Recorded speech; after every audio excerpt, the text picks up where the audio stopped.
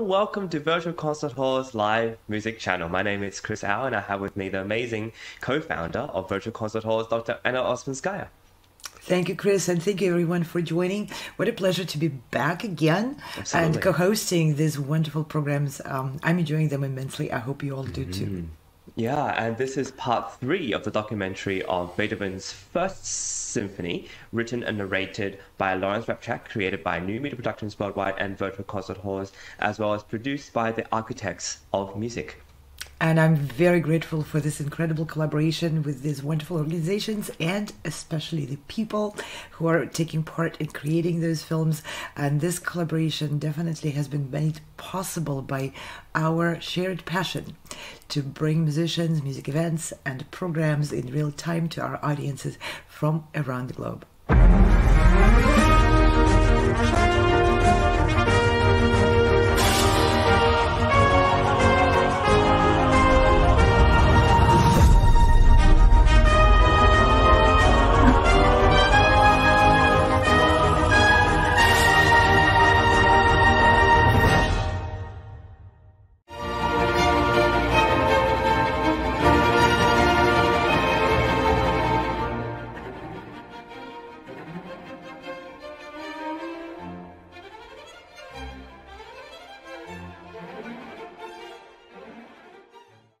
It was standard practice to repeat the entire exposition so that the audience could hear all of the main materials again before plunging into the central development section, where Beethoven uses a device that's very common with composers, many of whom struggled with the process of true symphonic writing. It's taking a theme from the exposition, say, take our main theme. And many composers in the coming years would fall back on this device because it's all they knew how to do. Simply repeat the theme in different keys and with different accompaniments. So this might become this. Or maybe this. Etc. And you just kind of go around the block several times in different keys. Now Beethoven will do more than this in his development section, but still he's basically relied on this device, as you will hear.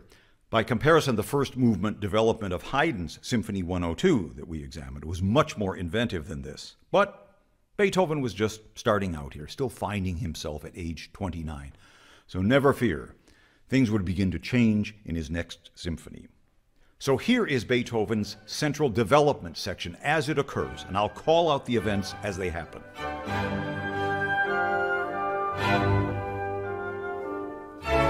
Here's the main theme. It's repeated now in sequences.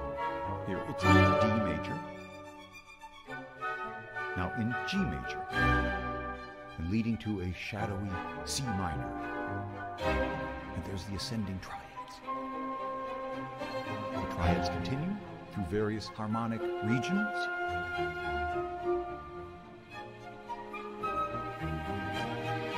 And here's that connecting theme, now in E flat major, with its downward scale.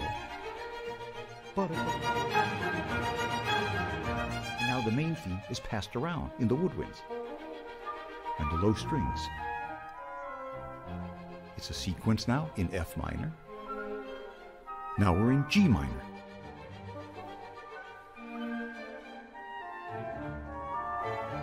And now the main theme in a new version.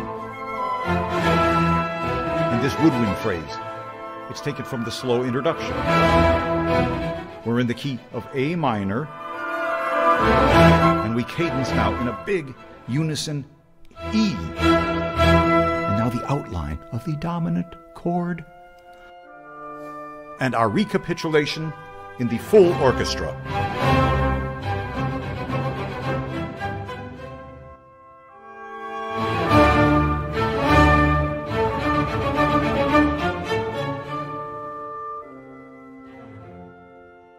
And there's our recapitulation. And Beethoven sticks to the classical playbook, essentially repeats everything in order from the exposition.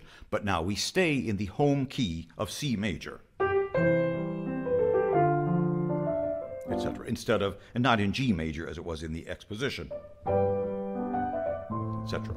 And just as in Mozart and Haydn, the symphonies that we've examined. The structure, the architecture of this movement is flawlessly shaped and balanced. And it's also clear. We recognize the themes from the exposition as they occur in the development section, then in the recap. But now there's a brief coda, which starts with a simple sequential treatment of the main theme, like so, leading to F major, and then leading to D major, and now finally to C major. Aha! And those dynamic chords that we heard early in the exposition to get things really going, they now return in the coda, but now they have a new harmonic progression and a sort of dislocated rhythm between treble and bass, like so.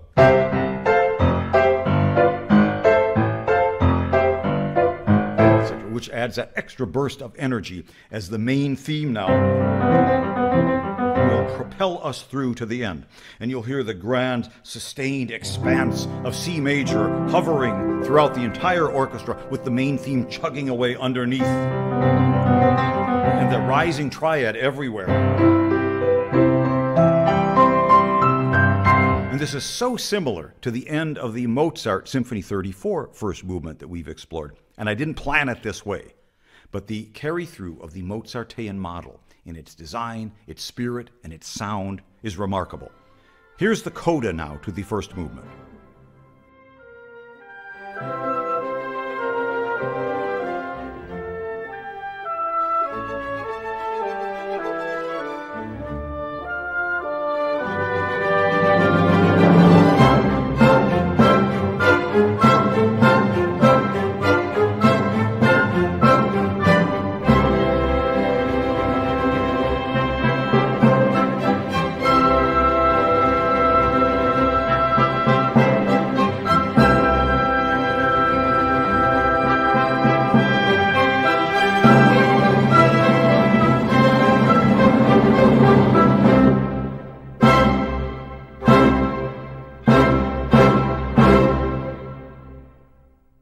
I think that's a masterclass in first movement writing. That's right. Yeah, of a symphony. Yeah, there's nothing you can. There's no flaw. It's perfect. It's so perfect. Absolutely perfectly proportionate, and Beethoven was a very good mathematician, so he counted the measures to keep the proportions where they should be. And he was a child of enlightenment, as Larry mentioned in the previous program we saw.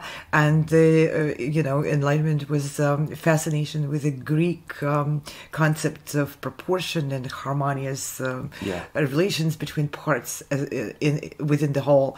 And of course, one of the forefront ideas in there was of the golden cut, the proportion, the arch development, and the musicians spent quite a bit of approaching music scientifically. The development of the music through the time scientifically, and the tempos and the metronomes were a big part and always are. So the number of measures and the developing towards the climax, the length of the climax proportionate to the climb up to the climax, then decline that proportion to the previous two, and so forth, and it all expressed itself in measures, vice versa, tempo of the movement, number of the beats, and all that. So there's a lot of that background, and Beethoven definitely was aware of that. Like sometimes it feels like, well, why did he add all those additional, seemingly unnecessary chords at the end? Well. Don't we all feel like, if you take them out, it feels incomplete? Part of the reason of that, he arrived at the tonic, and there's still a couple of measures left to complete the proportion, so he just adds the chords. Yeah, it's really quite fascinating to see him approach music like this, because this sort of approach to music is done often with Bach's music, this idea of proportion. And I think Bach, also a fantastic mathematician and a genius of proportion, understood a lot of these, how important it is. And I'm really glad you bring it up, because I think as much as music is in the space of time, but it also exists in this in the dimension of space. It takes up sort of room in our mind, in the way we envision it, and it's really quite an intangible, invisible thing when you play music, because you're not really doing anything physically in terms of creating something physically, but you have something on paper, or you play something and it exists in time and then it disappears. And so to have proportion within that is very likened to this sort of architects of music idea, the architecture that is built. And of course, you don't really see it. If only we could see music in terms of architectural buildings, it would be very fascinating to see how Symphony No. 1 looks compared to Symphony No. 5 looks, what kind of towers. What a brilliant, interesting idea, Chris. Let's put it out to our viewers. All right, if there are aspiring architects in our audience, and if you get inspired by this idea to transpose the Beethoven Symphony into a building, you can use AI nowadays. You don't even have to use I wonder if that would prompt be a really for the cool AI. Yeah, exactly. Because then that sort of, that would be really, really creative to see what they would come up with, and what would the pastoral symphony look like? Is it actually an actual building, or is it a landscape? Forest? Maybe, forest. Yeah, landscape, absolutely. So interesting. It's very interesting for us to think about. But that's really what we're talking about here. What is really applicable here is to see this sort of proportion take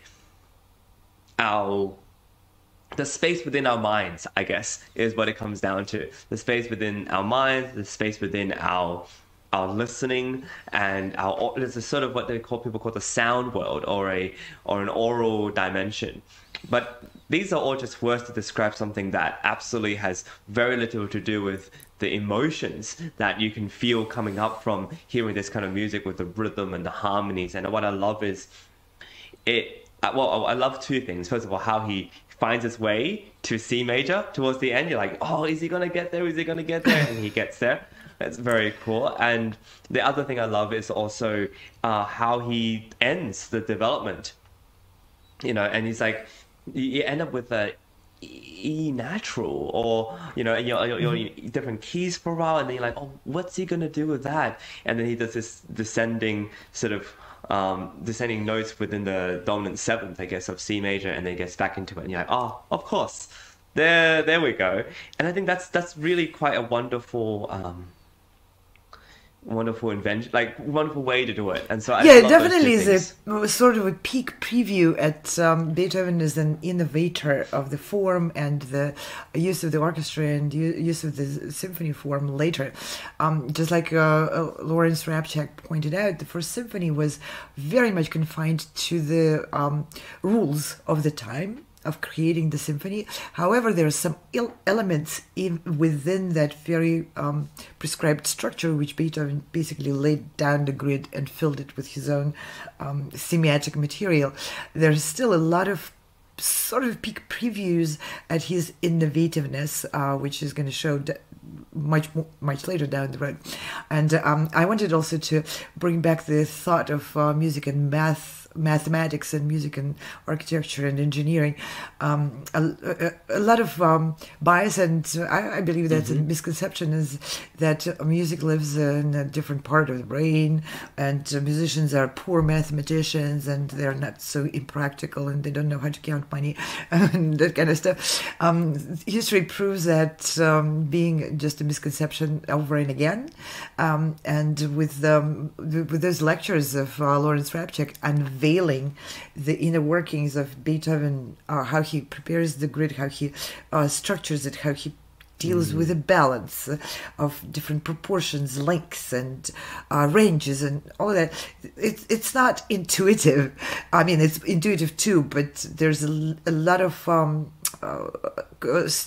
abstract thinking involved. Let's say mathematics in its purest form is abstract. So is music, in a way. But that's where the two definitely converge in our creative process, and it's very interesting. And I think it's in addition to that being just interesting as a information, I think it's a good life lesson to people who trying to be practical with what they encounter, not just being consumers, but learn lessons from everything they encounter, including Beethoven's music. Something which can help them realize themselves in the spheres. Because, you know, if you think, okay, I'm very mathematical, therefore I'm never going to play violin. Maybe you're going to play violin very well if you try it, if you didn't have that bias. You know what I mean? Yeah, I think that's that's a very interesting idea. Well, I want to, before I forget, I want to also talk about how Larry Rapchak also gives a head nod in a way to Mozart. It reminds me that, you know, a lot of the time our musical world is very interwoven with other people, and our influences are really great. And what you mentioned before makes me think of, yeah, like how our world of music is so broad, and to be able to for Beethoven to either acknowledge willingly or unwillingly Mozart is also a really brilliant thing that Larry captures that sort of idea very well. Yeah, that's that little, not so little, but a nod to Mozart's influence, and how at the beginning, Beethoven is looking for his own voice, and he basically steps on the shoulders of the best predecessors. He takes the best from everything that was available, and mind you, there was no internet in there. He couldn't look on IMSLP for the score of any Mozart symphony or anything. That required active search and active being on the lookout, and active research, and being really proactively looking for those influences. And then also like for everything and everyone ever living, it's sorting out the weeds, because Mozart and Haydn were not the only composers who were around that time living. And if we say today's creative world is chaotic and very hard to discern what's good, what's not so good, and what to take in and what to set aside, and maybe not let that influence you. That's not new. That's been always out there. There's scores and scores of names of composers who were as big a name, or maybe even bigger names than Mozart's and Haydn's name. It wasn't like, okay, go to. If you want a good influence, that's the people for you to be influenced by. So even the very young Beethoven, he was just 29 when he composed that symphony. Even a very young Beethoven already had put a lot of effort into deciding and choosing which influences to let take a hold, and let be part of his creative process. Yeah, because I think ultimately, as you see later on in his life, Beethoven becomes more and more fascinated with Handel, and then Handel's music. He's also very much influenced by the historical and political times that are facing, you know, him and Vienna and the people around him. You see that this is a really integral part of being an artist, and it all interweaves. I remember reading in a biography of Beethoven that obviously Mozart's sort of presence was very much in his mind, as was Haydn's when he was composing symphonies in general and just pieces of music, because it's so any great artist acknowledges the genius of other great artists, and to create in a similar field. Yeah, and being able to recognize who those geniuses are. For us, it's kind of obvious. Of course, Mozart is a genius. Yeah. But that's, at that time, that's a 2020 vision in the rare mere view. Yeah, exactly. So back then, you know, we also talk about some genius not being recognized during their time by other geniuses around them. Look at the story between Chopin and Liszt. Chopin did not recognize Franz Liszt as a genius, not at all. And, you know, this is, we just need to remember the world was, in that sense, no different from today. So our curation of the art, and, you know, self-curation or public curation of the art is never an easy thing. And for a very young Beethoven, I mean, he was still just learning. Basically, that symphony is a study score, preparing for the next. For him to be so keenly aware of what's the best around him, that's part of how he became who he became. Yeah. Do certain in our modern world of composers and do any sort of maybe not in the living composers, but maybe the composers of the 20th century. Are there any composers you think would, in your opinion, would start to stand the test of time? You feel like, oh, these are composers we're going to hear for the next 30 to 50 years and onwards because of not only their influence, but also their work and the playability of their music. For example, someone like Leonard Bernstein obviously stands to mind. Do you have any other musician? I mean, Ligeti, I think, also is starting to get this traction. I know he passed away only quite recently. Perhaps Lutoslavsky. Do any other musicians come to mind for you? Chris, this is a huge question. Let's maybe come back to that in a separate program within our Music and Musicians from Around the Globe series, because this is a very important question. And it provokes a lot of thought, especially, once you ask who, then the next question comes, why? Right? And I feel like it's the who cannot be quite given due diligence without at least touching on the whys. Yeah, and I think of course it's a bigger topic. I think it's just related to how we discuss Beethoven as this monumental character. I think it's also important for our audience or for us to discuss, hey, what are we looking forward to in our world today? What is applicable now, so that we don't just I guess idolize these composers of the past, but also continue to look forward with optimism, just as Beethoven does in terms of what we have available in our, and it's very interesting in our daily work, because like maybe one day in the future we'll look back and it's the composers for games or for music for movies. That's just this is the music that will stand the test of time, and we're not even expected. I don't think perhaps people back in the day would expect the music of J.S. Bach to stand the test of time for such a long time. And it was, if not for the work of Mendelssohn, perhaps. I think it's just fascinating how history continues to go, and we have very little control over who gets to last forever. That's a very, very good topic and very interesting. I really would love to explore it, because especially where this question comes from, because all of us, we do and we should value our time very much and value our output very much. So clearly we want to join the rank of those who are going to last. Yeah. And how do we do that? So we need to, like Beethoven, how did he know that for him it was a good idea to learn from Mozart and Haydn and maybe not from Clementi? Yeah. How do we do it in today's world? By how do we join the stream of creating music or performance, whatever that is, or painting, which is going to build the legacy as opposed to lead us to the dead end of